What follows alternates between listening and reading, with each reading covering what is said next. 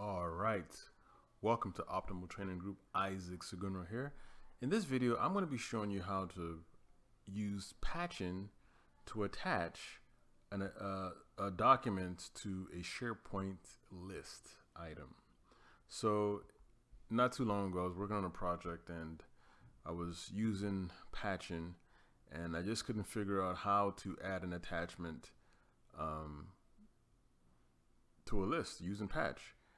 And I went through the web, looked everywhere and on YouTube, and everybody was showing these complicated solutions, using Power Automate and all these different things. And I did see a video, and I just want to give a shout out to We Tech Care of You. That's a clever name. I like that.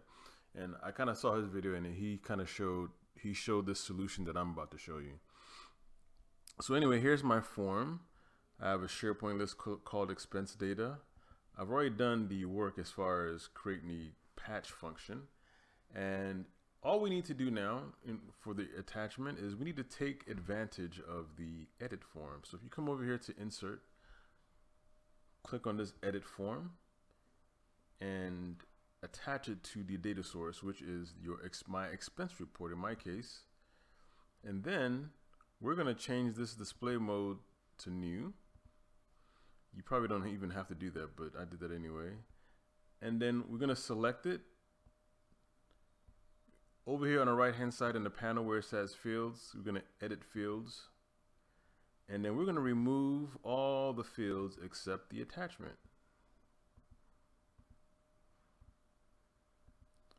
Remove. So we just have our attachment.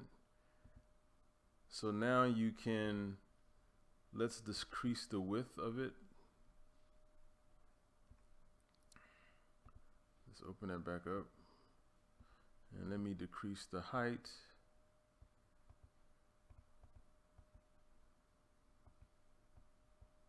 Okay, it doesn't even matter. But there you go.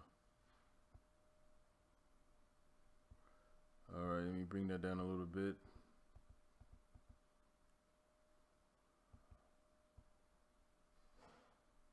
Okay, this is not cooperating.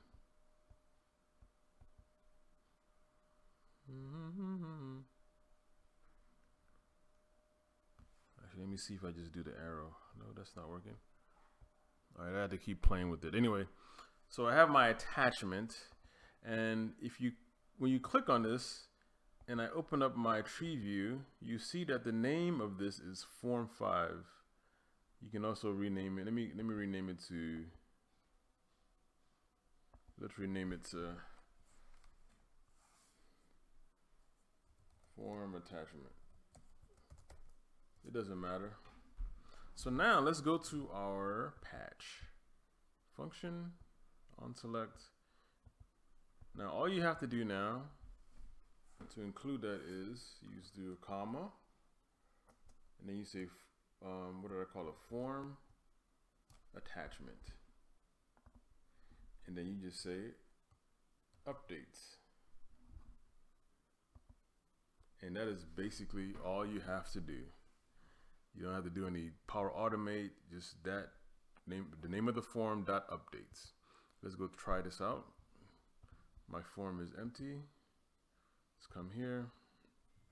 All right, so let's put in attachment test.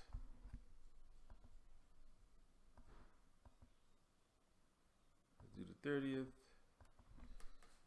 This is a test of the patching. All right. Let me add a document here. Let me just pick any document. Let me add another one just to see. And submit. You can see it's thinking. All right, now let's go to our SharePoint list. Refresh. Oh, there it is. So now let's go edit the form and see. Edit. Oh, and there's our attachments. So just a quick recap. you know, at the end of your formula, just make sure you add the edit form, remove all the fields except the attachment, and then at the end of your patch function, you add the name of your form, which for me is form attachment, and then you put a .updates, and then it updates the SharePoint list that you're on. So I hope that helps. Please like the video and please share. Put any comments below, any questions that you have. Thank you. Bye.